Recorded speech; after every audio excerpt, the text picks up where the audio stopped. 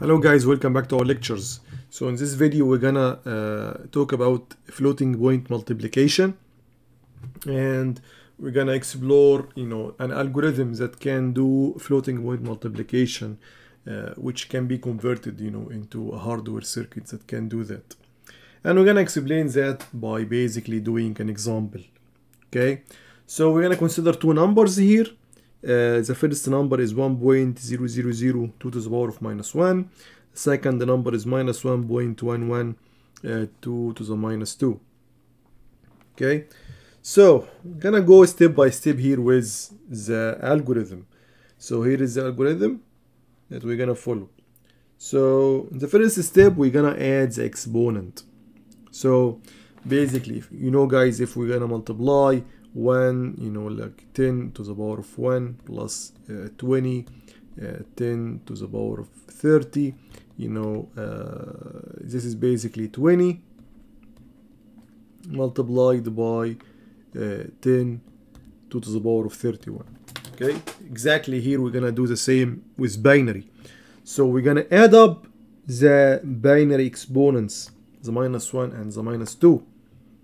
Okay, but there are something here. Remember that these two binaries, these two exponents are represented as biased exponents. So basically these two numbers should be registered, should be basically stored in some registers, and this exponent should be basically stored in a biased form. So the minus 1 will be 126 because it should be minus 1 plus 127, and the minus 2 will be 125.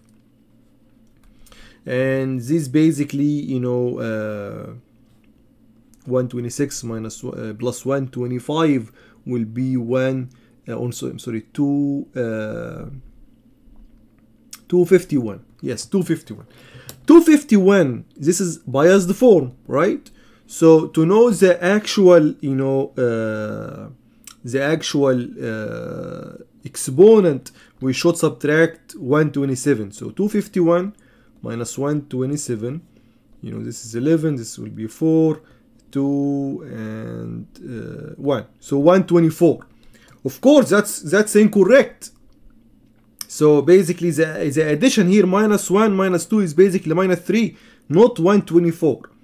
So the hardware or the algorithm must subtract 127, because basically this is biased, so you're gonna add 127 two times. So it's basically minus 1 plus 127 plus minus 2 plus 127. So if you do the addition directly, you're gonna add the 127 two times. That's why we should subtract 127 from this addition. That's what happens here. So minus 120 plus 127 minus 2 plus 127 minus 127. If we do this, the result will be minus 3 plus 127. Okay, which is the correct answer. Minus 3 is basically the exponent, and 127 will be the exponent plus the bias. Okay, that's basically the first step. The second step is to multiply the significant. Is to multiply basically that guy here with that guy here, and forget about the sign. So let's do the multiplication and see how we can do multiplication in floating point format. It's really simple. There is no much difference from the actual multiplications that we did with integers before. So let's check here. So the first significant is 1.000, and forget about the point. The second significant is 1.110, and again forget about the point for now. So just ignore the presence of the binary point and do normal multiplication. So first we're gonna have 0001, then we're gonna shift by 1, and I'm sorry, this is 0. Then we're gonna shift by 1 and multiply 1 with the whole number. So it will be like this, another shift,